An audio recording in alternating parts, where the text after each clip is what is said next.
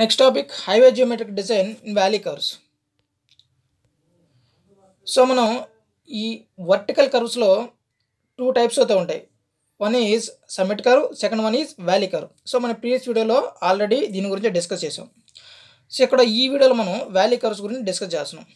If the deflection angle is positive, that is summit curve, and negative is valley curve. So ఈ vertical కర్వ్స్లో మనకు 2 types ఉన్నాయి. One is summit curve,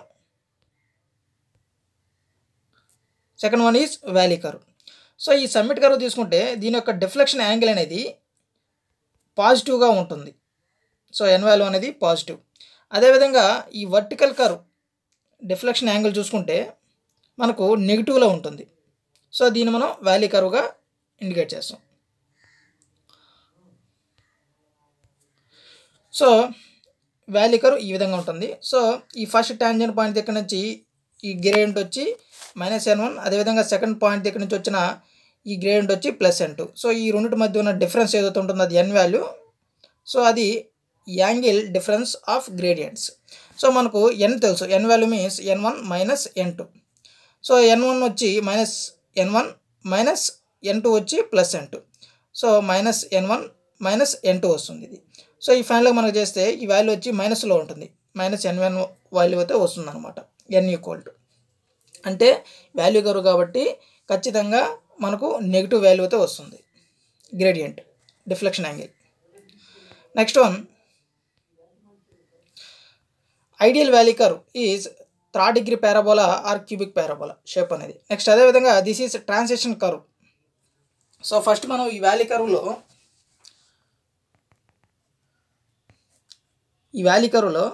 first ఈ 2 edges ఇక్కడ మనం ఈ transition curve అనేది provide చేస్తాం. సో ట్రాన్సిషన్ కర్వ్ అంటే మనకు ఆర్ అనేది రేడియస్ ఆఫ్ కర్వ్ అనేది ఇన్ఫినిటీ. నెక్స్ట్ గ్రాడ్యువల్గా మనకు రేడియస్ అనేది ప్రొవైడ్ చేస్తాం, అంటే ఈ రేడియస్ వాల్యూ అనేది డిక్రీజ్ చేస్తాం. సో ఇన్ఫినిటీని డిక్రీజ్ చేసి ఆటోమేటిక్గా సమ్ రేడియస్ అనేది మనకు ప్రొవైడ్ అవుతుంది. సో ఈ డిజైన్ క్రైటీరియా. సో మనం ఈ వ్యాలీ కర్వ్ డిజైన్ చేసేదానికి కొన్ని కండిషన్స్ అయితే తీసుకుంటాం. ఫస్ట్ వచ్చి driver and passenger comfort. So first ఈ డ్రైవర్ అండ్ ప్యాసింజర్ కంఫర్ట్ చూసుకుంటే అది centrifugal are comfort criteria. So ఈ డిజైన్ క్రైటీరియాలో అంటే centrifugal criteria means rate of change of centrifugal acceleration. అదేవిధంగా వెహికల్ హెడ్లైట్ డిస్టెన్స్ను కూడా ఈ క్రైటీరియాలో మనం తీసుకుంటాం, అంటే సైడ్ డిస్టెన్స్. నెక్స్ట్ అదేవిధంగా ఈ cross drainage control at lowest point of valley curve. So ఈ యొక్క వ్యాలీ కర్వ్ ఏదైతే ఉంటుందో లోయెస్ట్ పాయింట్ ఉంటుంది కదా, సో ఈ లోయెస్ట్ పాయింట్లో క్రాస్ డ్రైనేజ్ కంట్రోల్ని మనం డిజైన్ చేస్తాం. సో అది కూడా one of the design criteria. Next అదేవిధంగా ఈ ఈ యొక్క వ్యాలీ కర్వ్ ఏదైతే ఉంటుందో సో అది జనరల్గా కొంచెం గుడ్ లుకింగ్గా ఉండేటట్టు కూడా చూసుకుంటాం, ఓకేనా, బాగుండేటట్టు. సో ఇవన్నీ కూడా డిజైన్ క్రైటీరియాలో ఇంక్లూడ్ అయి ఉంటాయి. సో ఫస్ట్ వచ్చి మనం ఈ సెంట్రిఫ్యూగల్ ఆర్ కంఫర్ట్ క్రైటీరియా చూస్తే సో మనకు తెలుసు ఆల్రెడీ డిస్కస్ చేసినట్టు ఫస్ట్ ట్రాన్సిషన్ కర్వ్ ప్రొవైడ్ చేస్తాం. ట్రాన్సిషన్ మీన్స్ రేడియస్ అనేది ఇన్ఫినిటీ. నెక్స్ట్ అదేవిధంగా ఈ ట్రాన్సిషన్ కర్వ్ రేడియస్ అనేది గ్రాడ్యువల్గా డిక్రీజ్ చేస్తూ వస్తాం. సో డిక్రీజ్ చేస్తూ వచ్చినప్పుడు సమ్ డిస్టెన్స్ ఇక్కడ మళ్ళీ అనేది ఈ రేడియస్ అనేది ఇంక్రీజ్ చేస్తాం, అంటే ట్రాన్సిషన్ కర్వ్లోకి చేంజ్ చేస్తాం. సో రేడియస్ అనేది ఇన్ఫినిటీ నుంచి సమ్ రేడియస్ అనేది ప్రొవైడ్ చేస్తాం, మళ్ళీ ఏంది రేడియస్ అనేది ఇంక్రీజ్ చేస్తూ పోతాం, డిక్రీజ్ చేస్తూ తర్వాత ఇంక్రీజ్ చేస్తూ ఫైనల్గా ట్రాన్సిషన్లోకి తీసుకుపోతాం.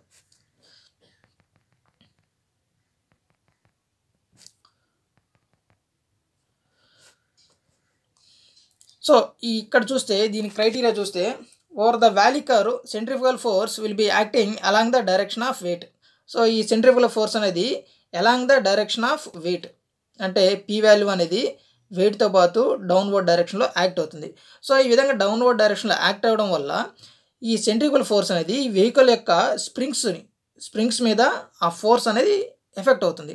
సో ఈ స్ప్రింగ్స్ మీద ఎఫెక్ట్ అయితే ఆ సెంట్రిఫ్యూగల్ ఫోర్స్ అనేది డ్రైవర్ అండ్ అదేవిధంగా driver as well as passenger discomfort feel అవుతాడు. సో ఈ డిస్కంఫర్ట్ ఫీలింగ్ ఏదైతే ఉంటుందో సో దాన్ని డిక్రీజ్ చేసేదానికే మనం ఈ సెంట్రిఫ్యూగల్ అంటే rate of change of centrifugal acceleration provide చేస్తాం. సో ఇది డిజైన్ క్రైటీరియా. నెక్స్ట్ అదేవిధంగా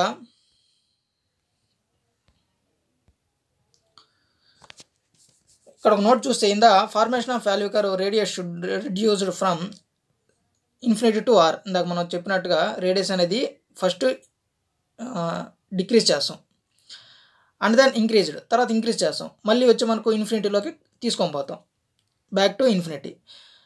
this can be achieved by using symmetrical third degree parabola. So ఈ విధంగా మనం ప్రొవైడ్ చేయడం వల్ల ఒక సిమ్మెట్రికల్ థర్డ్ డిగ్రీ పారాబోలా వస్తుంది, అంటే వాల్యూ కర్వ్ వస్తుంది at the bottom of value curve వస్తుంది. తర్వాత length of value curve L equal to 2 into LS.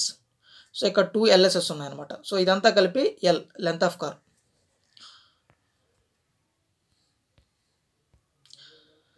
But LS equal to V³/C into R. So ఇక్కడ స్మాల్ v ఇది. So small v means మనం metre per second.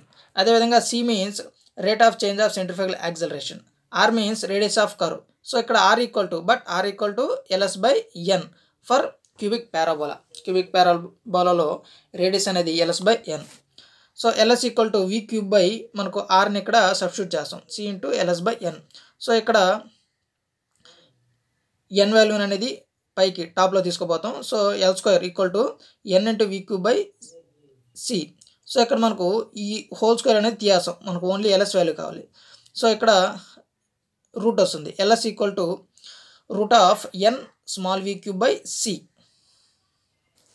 So ఇది L value.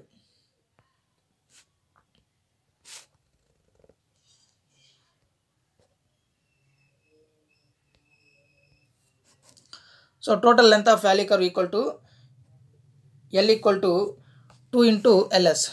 So మనకు 2 into LS కాబట్టి మనకు LS value already ఇందాక discuss చేసాం. So length of curve equal to capital L equal to 2 into, so LS వచ్చి root of N V³/C. So ఇది very very important.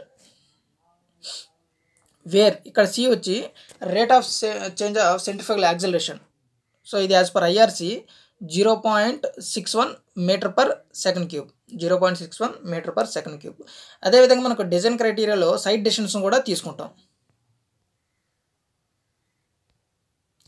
Side distance during day time. So day టైంలో చూసుకుంటే SSD, ISD, OSD will not be design criteria due to sunlight helps.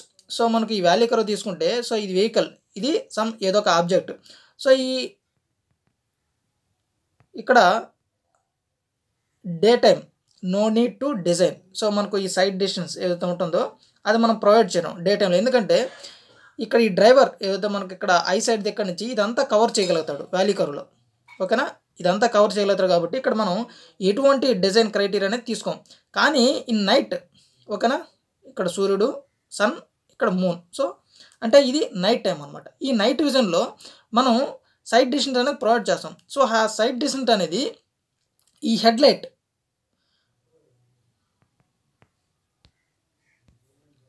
So ఈ night విజన్లో ఈ curve value curve ఈ విధంగా ఉంటుంది.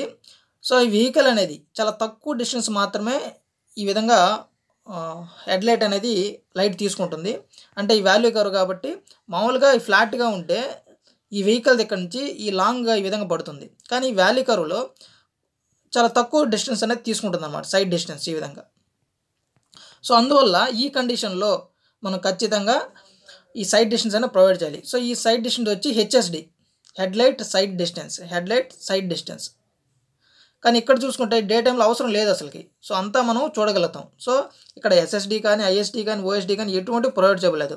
SSD means stopping side distance, ISD means intermediate side distance, OSD means overtaking side distance. కానీ night విజన్లో మాత్రం మనం HSD అనేది provide చేయాలి.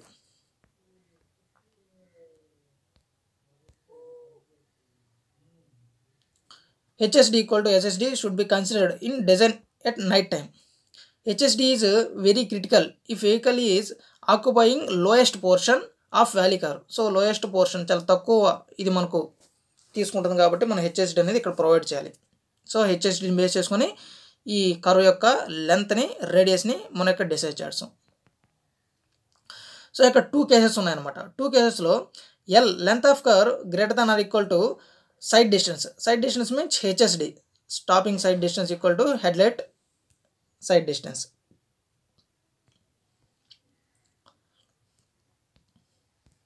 సో ఫస్ట్ కేసు వచ్చి length of car greater than or equal to side distance. So ఇక్కడ చూసుకుంటే light distance ఈ short. So మనం ఇందాక డిస్కస్ చేసినట్టుగా చాలా తక్కువ మనకు ఇక్కడ ఆక్యుపై చేస్తుంది. కానీ ఈ ఫ్లాట్గా ఉన్నప్పుడు చూసుకుంటే ఈ హెడ్లైట్ అనేది సమ్ యాంగిల్తో ఆల్ఫా యాంగిల్, అంటే ఆల్ఫా వచ్చి 1 డిగ్రీ ఉంటుంది. ఆల్ఫా అనేది 1 డిగ్రీ ఉంటుంది. Alpha means headlight beam angle. Alpha means headlight beam angle 1% as per IRC. Next అదేవిధంగా ఇక్కడ హెడ్లైట్ దగ్గర నుంచి ఈ రోడ్ సర్ఫేస్ వరకు ఉన్న ఈ హైట్ వచ్చి హెచ్1 వచ్చి 2.5 feet ఉంటుంది. 2.5 feet means 0.75 meter.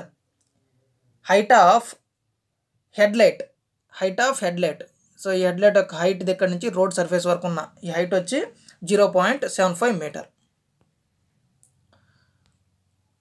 So as per IRC ఈ ఫార్ములా అయితే ఈ విధంగా ఉంటుంది. L equal to length of curve equal to ఎన్, అంటే ఎన్ means gradient. Next yes square by 2h1 plus 2s tan alpha.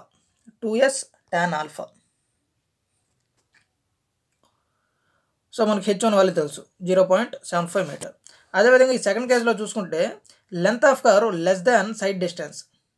So ఈ కేసులో 2s minus 2 small h1 plus 2s tan alpha by n. So ఈ రెండు ఫార్ములాని use చేస్తాం. First వచ్చి మనం ఈ కేసుని తీసుకుంటాం, L greater than or equal to side distance తీసుకుంటాం. ఈ అజంప్షన్ అనేది కరెక్ట్ అయితే నెక్స్ట్ ఈ కేసులోకి పోం. ఫర్ ఎగ్జాంపుల్ ఈ కేసు అనేది ఫస్ట్ కేసు అనేది రాంగ్ అయితే నెక్స్ట్ ఈ కేసుకి మనం పోతాం.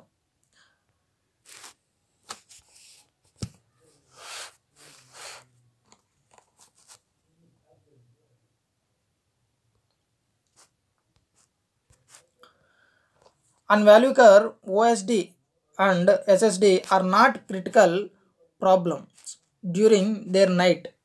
So only side distance critical for design HSD.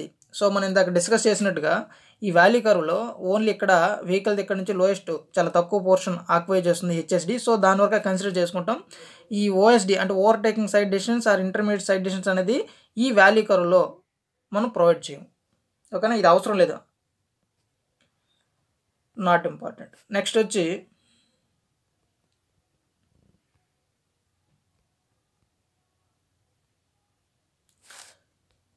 ఇందాక మనం స్టార్టింగ్లో డిస్కస్ చేసినట్టుగా ఈ డ్రైనేజ్ ఏదైతే లోయెస్ట్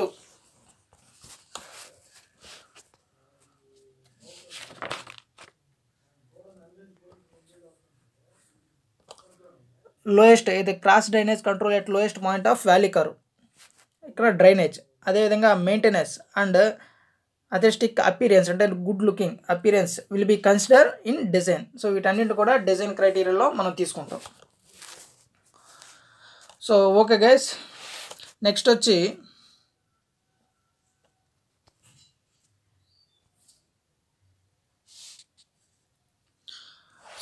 ఇక్కడ వరకు ఈ వాల్యూ కర్వ్ యొక్క design criteria. If you like this video, please like my video and don't forget to subscribe to my channel. Okay guys, thanks for watching.